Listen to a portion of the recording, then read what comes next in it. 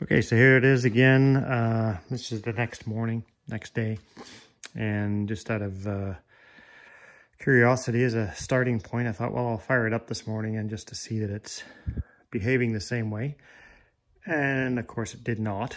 It started fine. One push of the button, all 4 cylinders are running normally. So at this point, I'm just going to put it on hold, and we'll see how she runs for the next little while. If the problem comes back, then we'll get after it. But I don't see a whole lot of point in just starting to tear things apart when I can't recreate the problem. So this will go on hold for now until either I have more time and nothing else to do, or until the problem comes back.